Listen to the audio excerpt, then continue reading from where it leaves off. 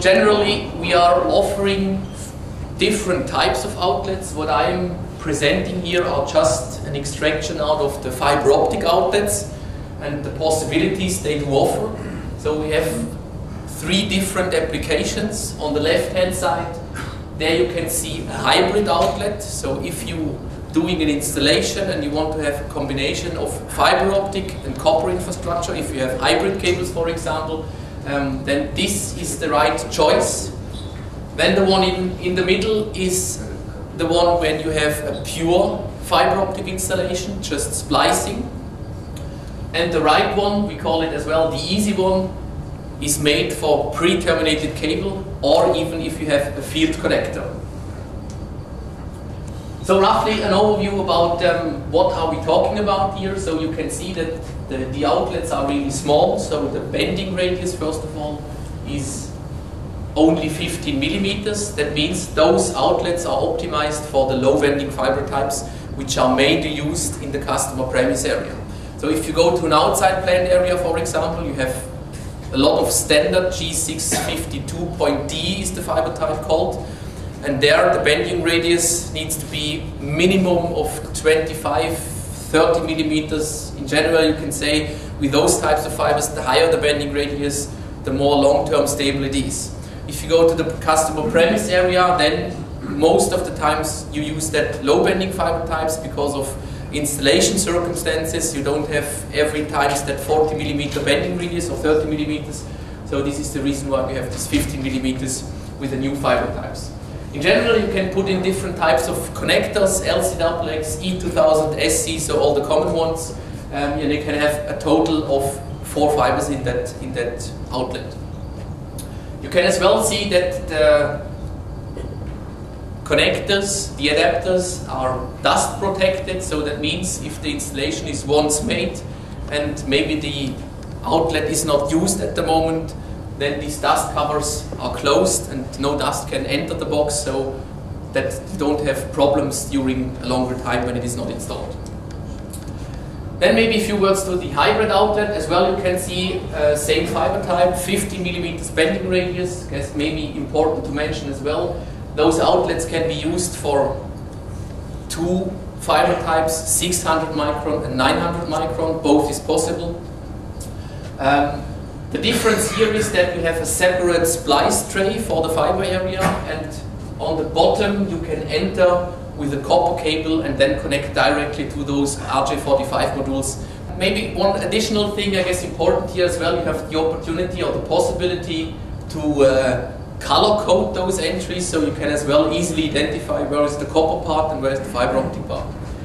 In max you can have 3 slots here, so either you have 2 fiber optic or 3 fiber optic, or you have 1 copper and 1 fiber optic, so you can mix that like you want to have it. Then we come to the smallest outlet, even size-wise. This is the, I would really say, the flattest design on surface mount outlets which I have seen actually in the market.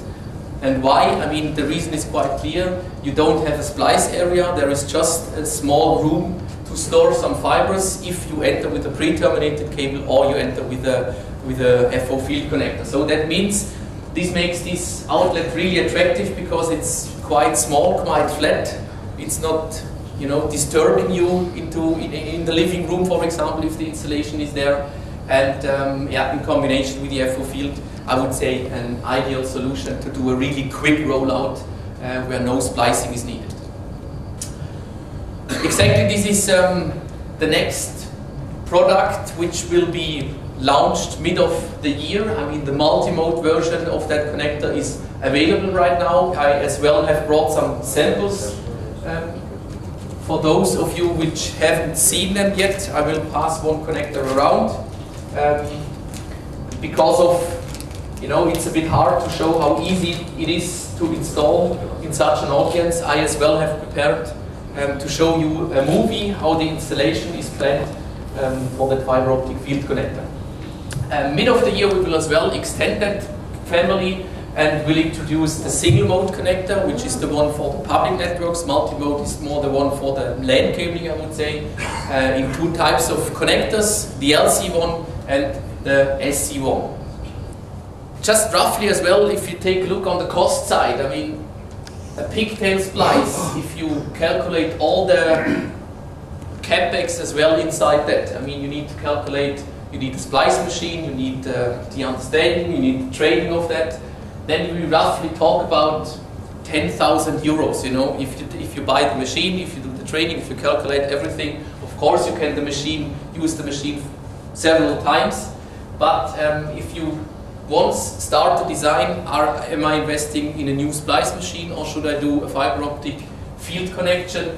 You can see just as a differentiation, the tools what you need here are the standard tools like dismantling tools and everything. So we talk about roughly 1,500 euros. And as well the time to terminate such a connector is below 1 minute. If you do that with a splice machine, it takes a little bit longer, so roughly 5, maybe the newer ones 3 minutes, but even above them. And I guess the big difference is to do a really proper splicing, you need to be a kind of an expert on fiber optic. Because otherwise you splice different fiber types together, you need to recalibrate again. If you don't know how to handle that, it's getting complicated. Here you don't need to have the really fiber optic expert. Of course you need to know how to handle a fiber, but you don't need to have the detailed understanding of all the equipment around. So basically we called it toolless assembly because there is no special tool needed to terminate that connector. You just need the standard dismantling tool, so everything what is needed to prepare the cable, but for the connector itself, nothing special is needed. It is really fast and secure to assemble. We will see this as well in the movie afterwards. It simplifies as well the logistics because you have one connector which can be used for pigtails, for patch cords, and the different fiber types like low bending fibers and standard fiber types. Because of the performance the connector is offering, it is an alternative to do splicing, especially in the in-house area, in the fiber in the home area. Cost saving already explains, and of course it is as well part of the R&D QPP program, so warranty is as well a topic here. Maybe roughly, shortly, the features about that connector. So basically the multi-mode connector is that we call it grade BM3, which means a maximum of 0.5 dB insertion loss measured each to each, and a return loss of 35 dBs. And if you could now go to the single mode, there you reach the typical results of 0.25 dB insertion loss, 0.5 max. And important is the return loss is as well higher than 60 dB, which means APC, so you don't have the problem of reflections inside the network. You can use it for 600 and 900 micron compact as well as tight tube fiber types. You can as well have a direct assembly on 250 micron. So if you have a problem in the network or a problem occurs, you can also use that connector as a kind of a repair kit. You can do that directly on the loose tube fiber. The strain relief for patch cords is covering a range of 1.4 millimeters up to 3 millimeters. So this is, I would say, roughly all the patch cables which are in the market. And as well, you can reuse the connector. So if you once have a problem in terminating them because of handling issues, you can re-terminate up to 5 times. And of course, you can use as well, if you have an existing cleaver, you can use that one. So what does it mean? You can see that this is a little bit the standard side on that. So there are new standards in preparation, especially for the field connectors. And we are in that committees, we know what is going on there. And the message here should be that with that development of the field connector, we are now as well respecting those standards. So we are fulfilling them. There are a lot of connectors on the market. I mean, field termination is not a brand new technology, but I guess the difference is in the performance and as well in the handling and the reliability of the connector.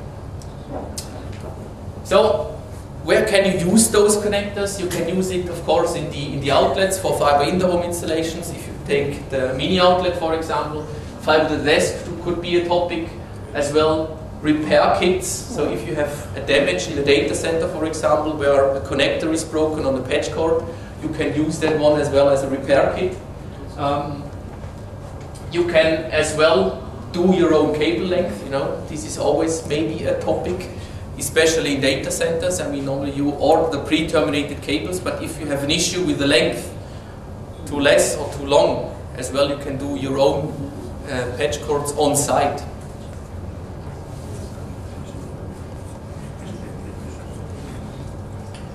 So you can see I've also given the samples around. This is how you receive the connector.